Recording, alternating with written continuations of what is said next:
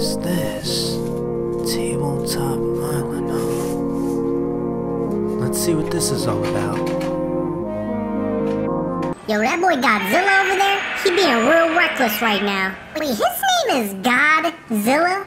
Yup. You trying to tell me he's got God in his name? Boy, we about to send him to church. Yo, that's what I've been saying. Let's roll up on him, boo. Yo, for real? Let's slide through, cause that's not about to slide. You ready? Bro, I've been ready. Alright, let's go. Asha? Yo, where you go? Wow, you just gonna leave me like that? Uh-oh.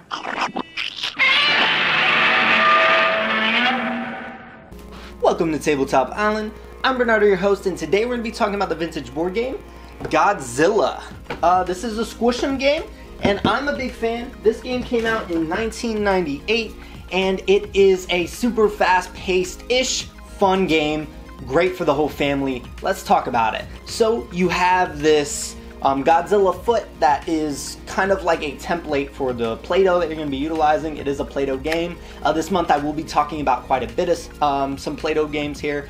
Now you place the Play-Doh into those little grooves, close in on it with the claw, and then it creates your either plane, tank, news car, I believe it is, race car. You have a few options and you do it in your own color, and the goal is to kind of roll the die, draw cards, and race through to get your character or your playing piece to move through. Now if you get a Godzilla symbol on the dice, that's when you draw the card, and it tells you where you take your little Godzilla figurine and smush one of the vehicles or all of the vehicles on that color.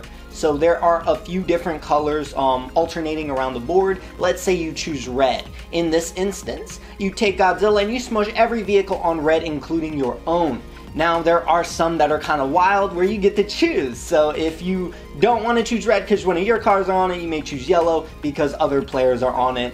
Maybe you'll get more than one, maybe you'll just get one. But basically your goal is to get two vehicles to the exit first. And this game is super fun, and it's a lot more fun than you would imagine. In fact, the only piece that I'm not a big fan of, in fact I do recommend removing them, are the city pieces. Those pieces are what kind of allow you to smush the buildings, but they're made of kind of a cardboard piece, so you're not physically going to smush them like Play-Doh, so it makes absolutely no sense. I'm actually working to either make or find a great stencil for a city so I can make those out of Play-Doh, so when you get those cards, it's super satisfying where you get to smush an entire building.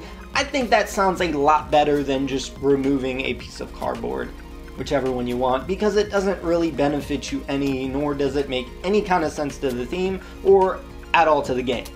No advantage is made from it, but again, I'm looking to get Play-Doh building pieces just to kind of build the excitement of smushing things, because you smush a lot, and when you smush something, much like Splat that I reviewed a while back, it stays on the board, and whenever you do end up landing on that spot, you skip over it.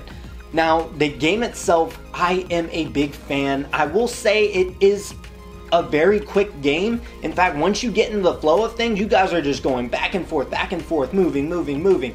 And the game, again, doesn't overstay its welcome. I think the idea of Godzilla smushing things makes so much sense. The theme itself fits greatly.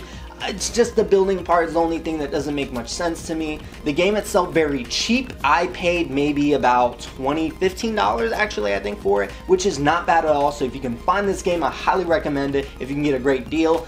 There is another one I will be talking about next week that is kind of its predecessor. I'm also excited about that game, but we won't get too far into that. But that is honestly all I have for you guys today. Again, please like, comment, and subscribe. I do appreciate any feedback. I'm trying to make these videos more and more outrageous, and with your guys' help, I have been doing so. Now, if you are interested in notifications, there is a bell up there somewhere. Monday, regular board game reviews. Wednesday, weekly update / talks. And then on Friday is my vintage board game review. That is all I have for you guys today. I will see you guys next time.